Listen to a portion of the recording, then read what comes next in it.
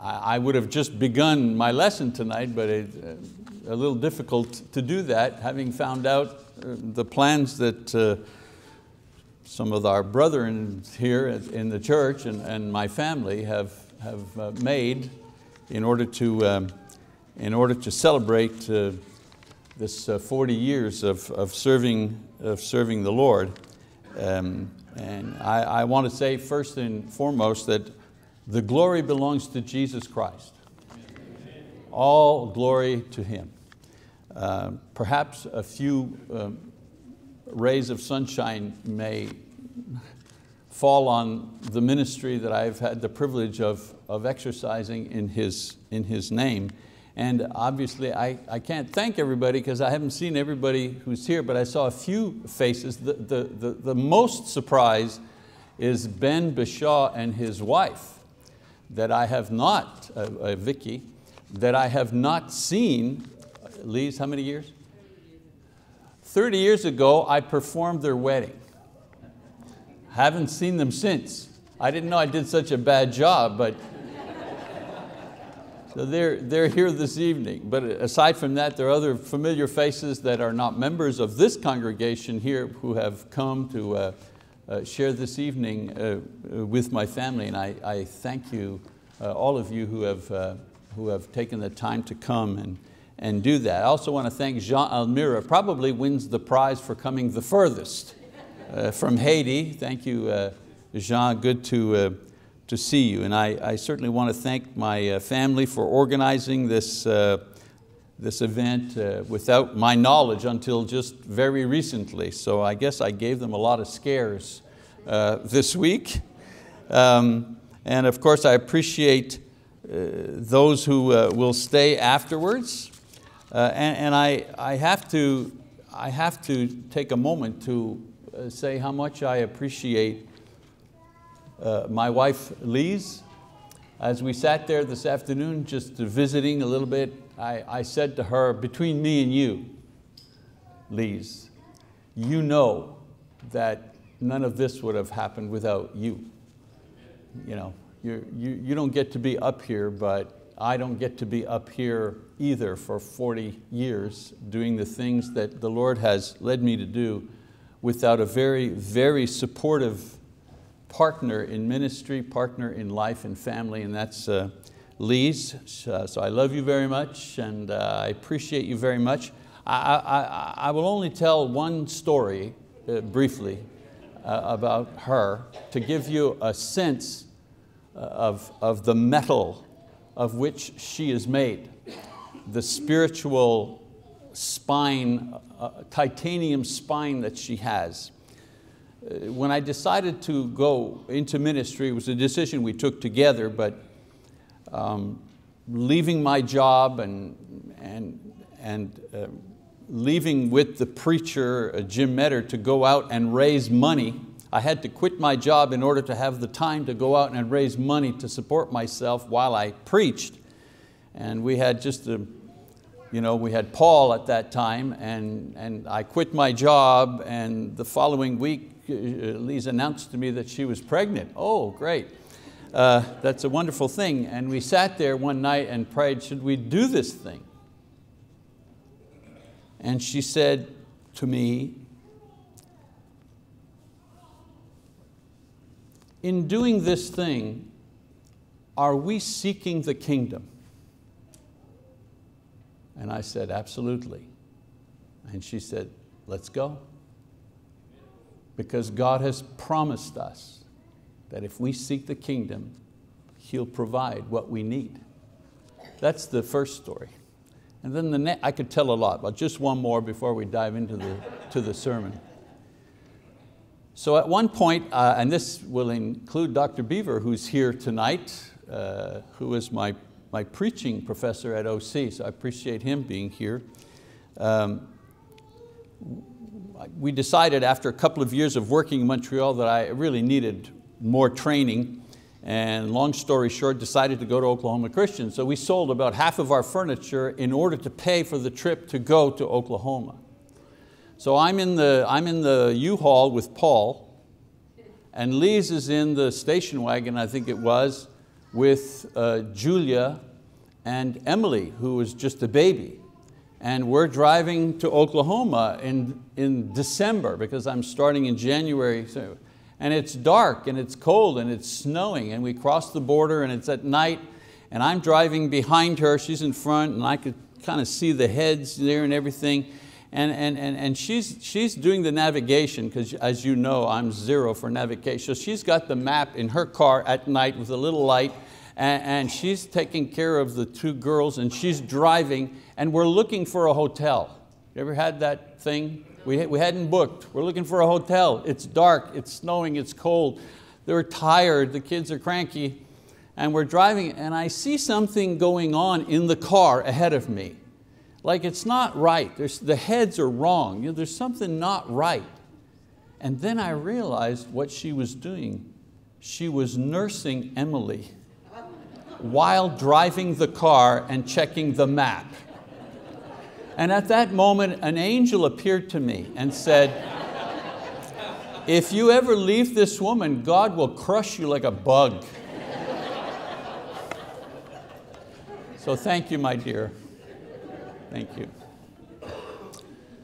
On Sunday, November the 4th, 1979, the Lachine Church of Christ in Montreal, Quebec met in order to officially commend me into the ministry of preaching, and thus began my service to the church as a full-time minister of the gospel. I show you what's called my letter of ordination, commendation, because in Quebec in those days, you needed to have an official letter for when you began to preach in order to hold books of public record, because as ministers in those days, we signed the birth certificates, we also signed marriage certificates, so you needed an official letter. And that's the date that officially starts my ministry. So this Sunday in November marks, as we know by now, my 40th year in full-time ministry. Of course, you know me. Any event is an excuse to write a sermon, and this event is no different. When you spend 4 decades focused on one task, you learn a thing or two about that task. And so my sermon this evening will deal with a couple of specific things that God has taught me through 40 years of ministry. I have primarily served the church as a preacher and a Bible teacher, and one who has used various forms of media in my ministry. However, while I have been teaching using newspapers and radio and television, and in the last 14 years the internet as my platform for my ministry, God has taught me a couple of things. So in this lesson, on this anniversary date, I want to review some of the things that He has shown me. Now, of course, things like God is good, or we need to trust in the Lord, or that God will provide. I mean, these are all things that all of us learn, not just ministers. So I'm not going to review those things. I want to talk about just actually 2 things. 2 things that were helpful to me as a minister, but hopefully 2 things that can be helpful to someone else who's thinking of going into ministry, or perhaps who is already in ministry. So here we go. Now, this is not the typical 3 points. I thought maybe after 40 years I'd change my style and go to 2 points. So the first thing I learned, church work is the same wherever you go. It's the same wherever you go. I know that many think that I've moved around a whole lot, but I really have only worked for 5 congregations in my career. 3 in Canada, 1 in San Diego, and the Choctaw congregation here, where I have served in different roles for a total of 24 years as of this January. These congregations, however, were very different from one another. One was a small church located in the suburbs of Montreal.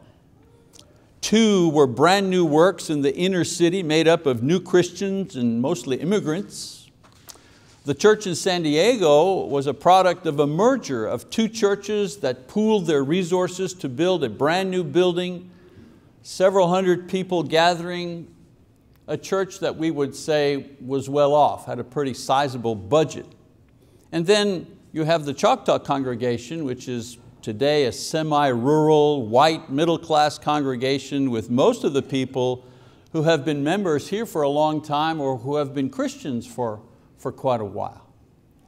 Different times. I mean, I've preached in the 80s and the 90s, different languages, different climate, different culture, different economics, different experience as Christians.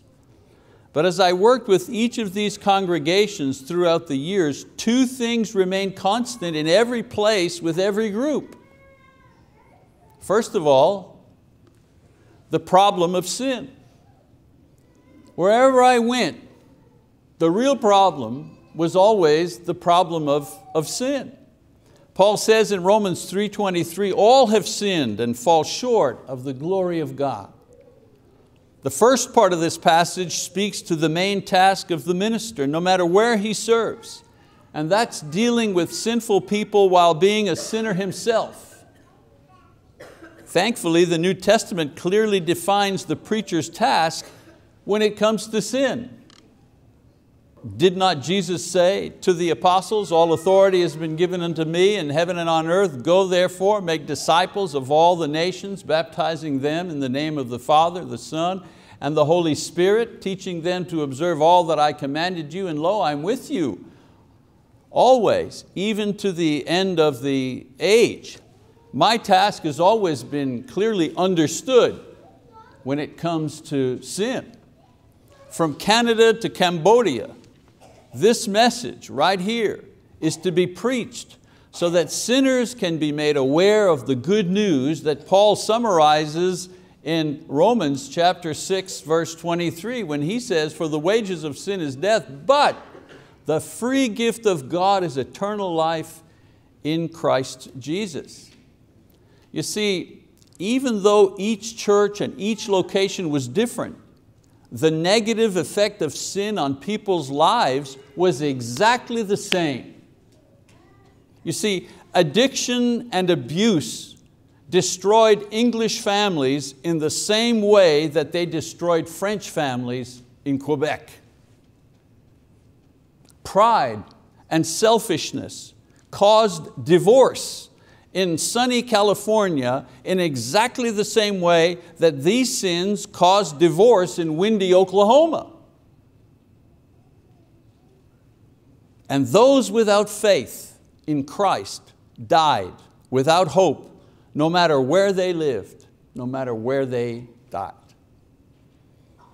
I remember a young intern that I was training in Montreal came into my office one day, slammed the door, threw himself in the chair across from my desk, and I asked him, what was wrong?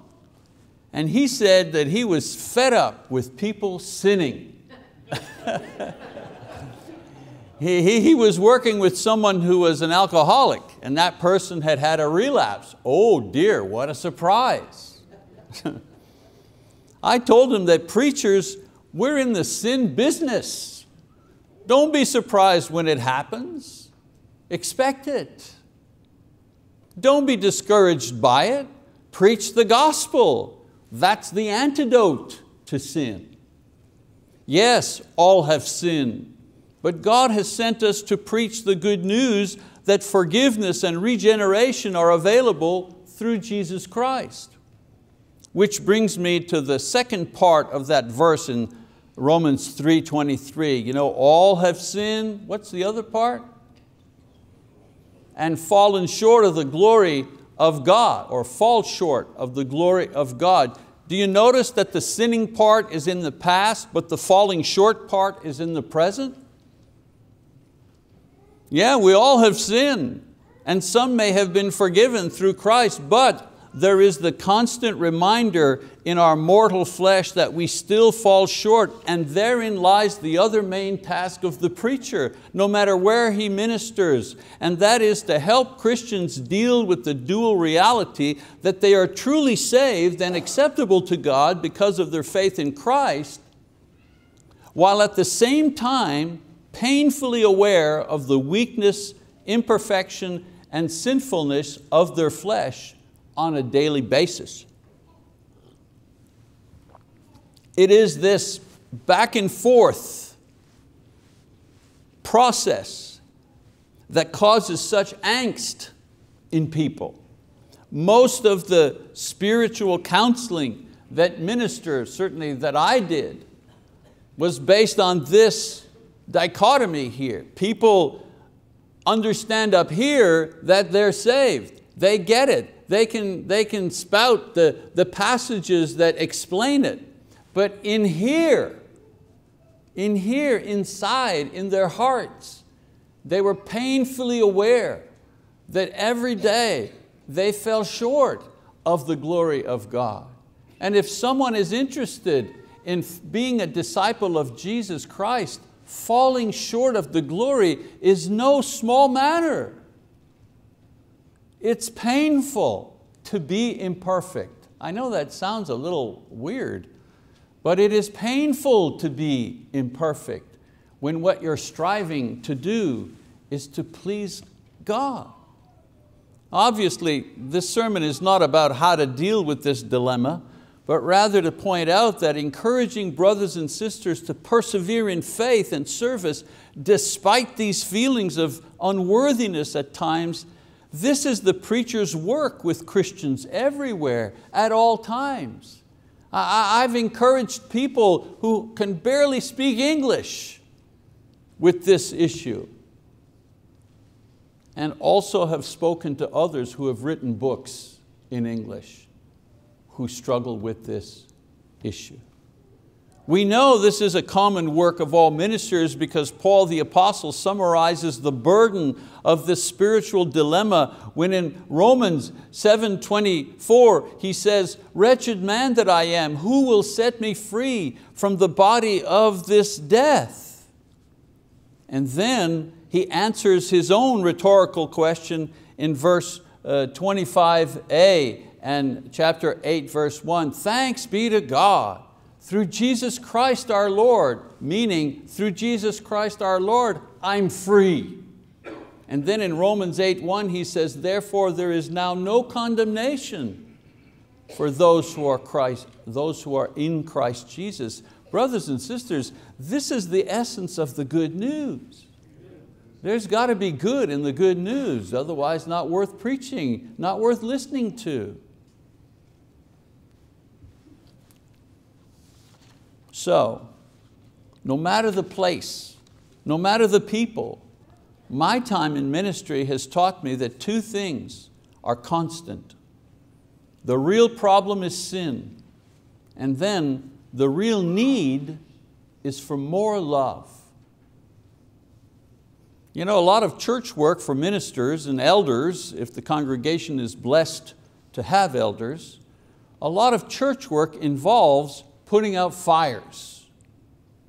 I don't mean actual flames that could damage the building, but issues concerning members that threaten to destroy peace and harmony and fellowship between brothers and sisters in the church.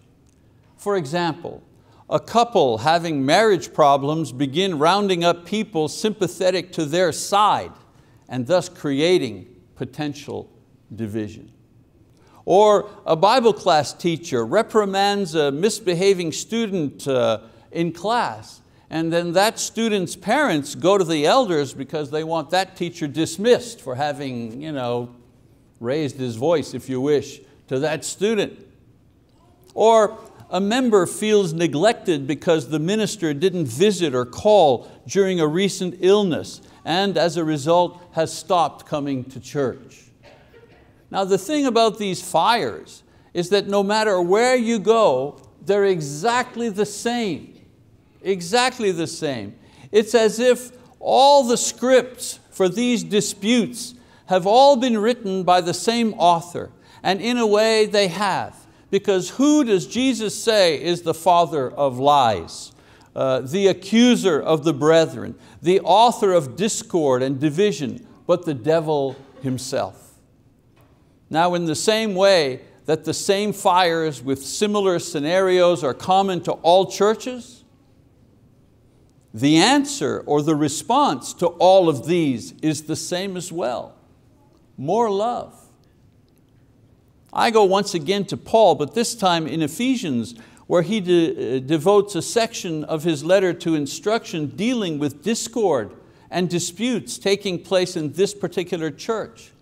Fires have been set that threaten to ravage and otherwise a dynamic and productive church. And we read in Ephesians chapter 4, verse 31, "Let all bitterness and wrath and anger and clamor and slander be put away from you, along with all malice. Be kind to one another, tender-hearted, forgiving each other, just as God in Christ has also forgiven you. Therefore be imitators of God as beloved children, and walk in love, just as Christ also loved you and gave Himself up for us, an offering and a sacrifice to God as a fragrant aroma." Note the types of fires that were burning in that church. He says bitterness, and the original words here that Paul uses that is translated into bitterness is actually sharp words, sharp attitudes. He says wrath, and I found it amazing that that word in the Greek is a whirlwind. A whirlwind, fierce anger, not just angry, I lost my temper, but fierce anger, a whirlwind of anger. Clamor, meaning shouting or an outcry. Slander, actually the word for blasphemy, the root word. We would say abusive language. And malice, which is simply wickedness and evil. And so these people here were having a war of words. And the solution was to increase their love for one another through other kinds of actions. And Paul describes them. Replace those things, he says, with kindness, which means the doing of good for and to another. And tender-heartedness, today we would say empathy. And forgiveness, which means to let go our just right for compensation, or considering what someone owes us paid in full. We're not sure what the disputes were about in Ephesus. Some believe it was over doctrinal matters and how these should be interpreted and applied. But the net result was ugly behavior unbecoming one that claims Jesus Christ as our Lord.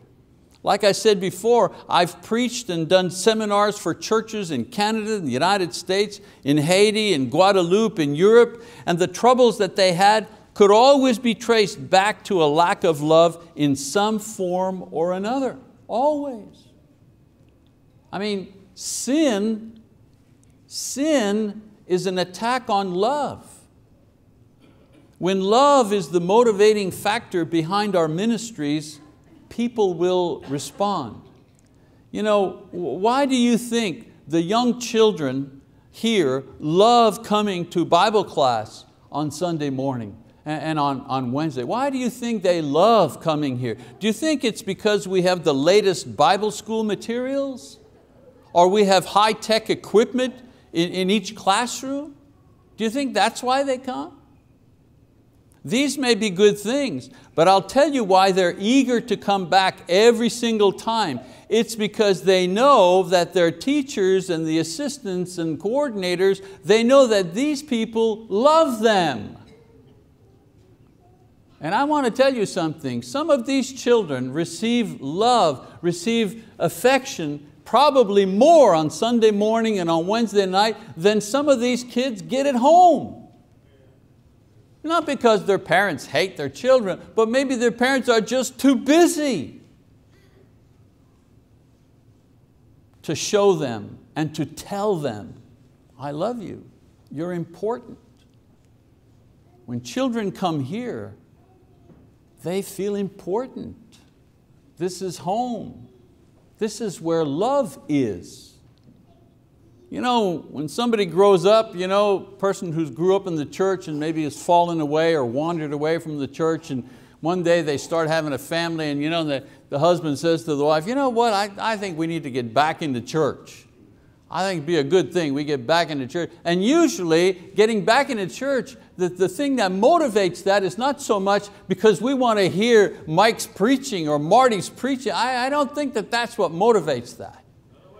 Amen, brother. Amen, brother. I think what motivates that is they remember, down deep inside, they remember that church is where the love is at. Church is where the love is at. Brothers and sisters, yes, it's the gospel that puts you into the church, but it's love that keeps you there. We need to remember that. You know, one of the dangers of the present political climate in this country is that unlike times past when we simply debated those that we disagreed with politically, and that was it. Today, we're being led to hate those that we disagree with. And the danger is that this attitude, you know, can creep even into the church. I'm concerned because of this. I'm concerned that this attitude will creep into the church when brothers and sisters will no longer simply agree to disagree over various issues, but we will start a war of words, much like the one Paul described in Ephesians. Of course, if this happens, the answer will be the same today as it was 2,000 years ago. More love, more love. I challenge you to think about an issue in the church that is difficult to resolve. I challenge you to examine that issue and ask yourself, would more love help? Would greater love smooth out this thing? The approach and methods may be different, but this essentially is the work of the minister in any church, large or small. This I have learned. Church work is the same wherever you go. It's the preaching of the gospel. It's the encouragement to the church to exhibit more love. Okay, that's the first thing. The second thing that I've learned, this world belongs to the young for a time. That church work is the same everywhere is a lesson I wish I knew at the start of my career. It would have saved me perhaps a couple of moves. That this world belongs to the young, however, could only be learned over a 40-year period. Let me explain. Many of you know that I recently had an episode during the men's prayer breakfast. Without getting into a lot of medical detail, I had become dehydrated and as a result grew faint, nearly passed out in the fellowship hall. Thankfully, a couple of brothers, Shannon Juan and Jake Anthony, helped me to have carried me into my office so I could lay down on the couch. Well, a great thing about Choctaw, if you're going to be sick, it's a good place to be sick, because Shannon Juan is a pharmacist and Jake Anthony is a firefighter and a paramedic, and they were sitting on each side of me. So I was blessed in that sense. So not knowing what exactly was wrong, the decision was made to bring me to the ER.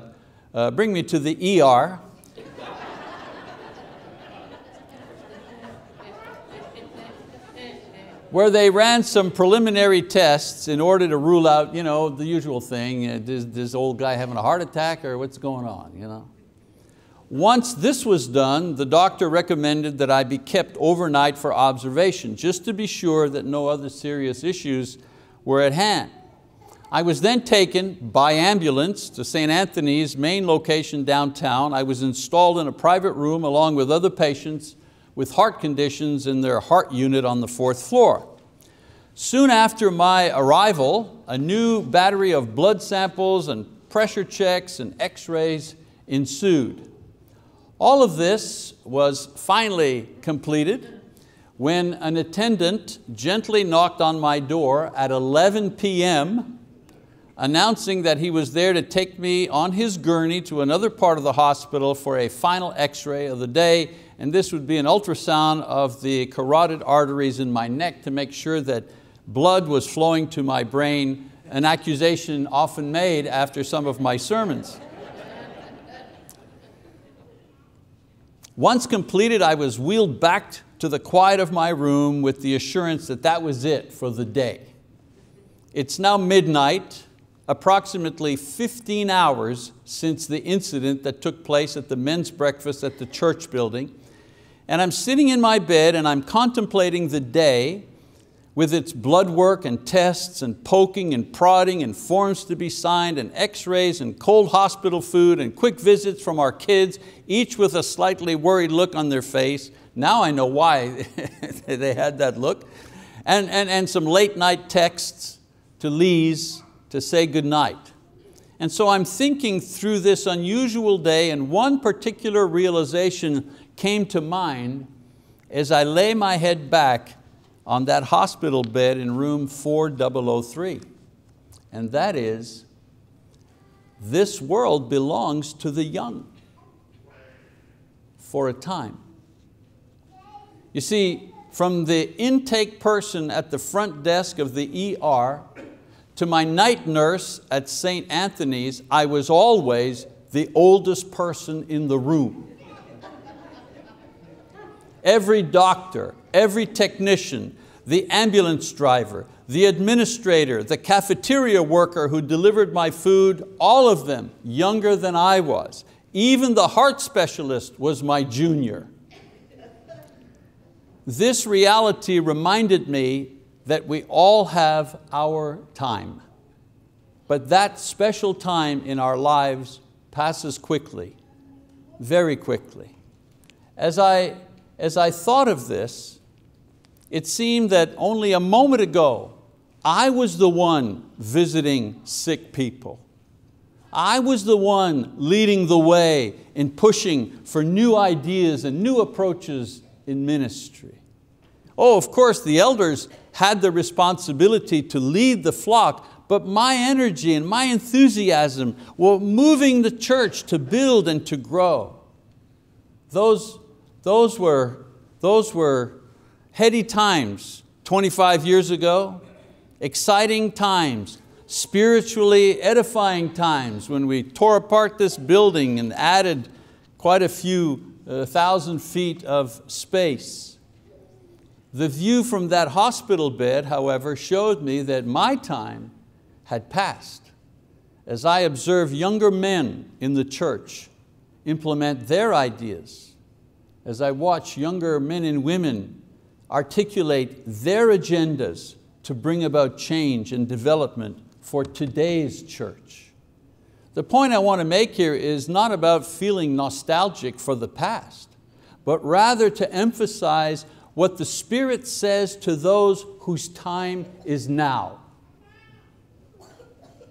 And the Spirit says, whatever your hand finds to do, do it with all your might, for there is no activity or planning or knowledge or wisdom in Sheol where you are going.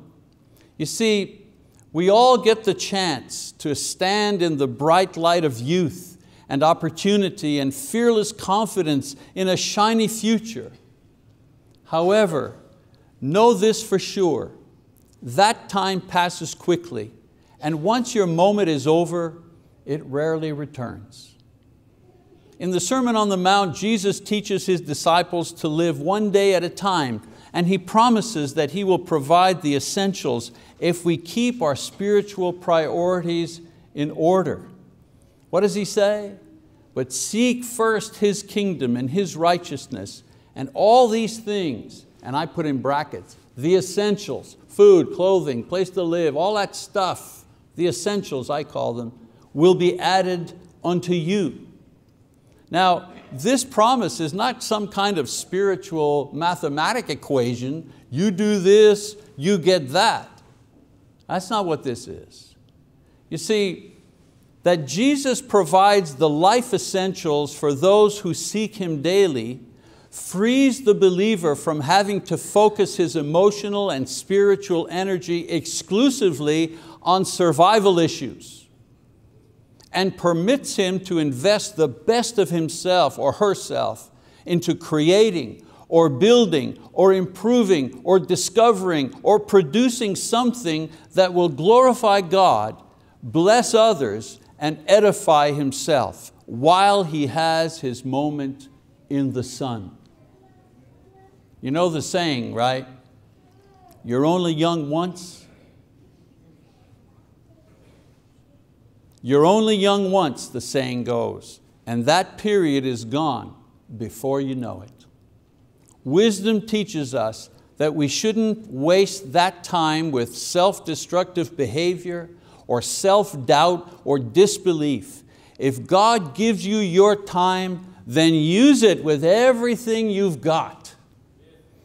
When you get to be the oldest guy in the room, better you have tales to tell than reasons to regret. Well, that's it. 40 years, two basic things. Church work is the same wherever you go. A combination of preaching the gospel and increasing the love quotient for wherever you're at. And if God blesses you with a time in the sun, don't waste it, because it passes quickly and rarely returns. If you know these two things, however, knowing them can help ministers and members persevere in faithful church life when things are rough, since all churches face similar problems sooner or later. No use going somewhere else, the same problems will exist over there. And understanding that the lack of love is usually at the root of most church disputes gives us the advantage of knowing where and how to begin resolving difficult issues. Well, at this point in the lesson, I revert back to my primary work as a minister, calling on sinners to believe in Jesus, to repent of their sins and be baptized for the forgiveness of those sins and the reception of the Holy Spirit. That is my invitation, or rather that's the invitation that I offered in my very first sermon 40 years ago, and it is the same invitation that I make this evening to you. Also, if you have not been as loving as you should and need to be, and perhaps require prayers to help you become a more loving person, then the church is here tonight. It has gathered to minister to you. Our elders are here to pray over you. The ministers are here to give you guidance and encouragement. If you have any needs at this time, then I encourage you to come forward now as we stand and as we sing our song of encouragement.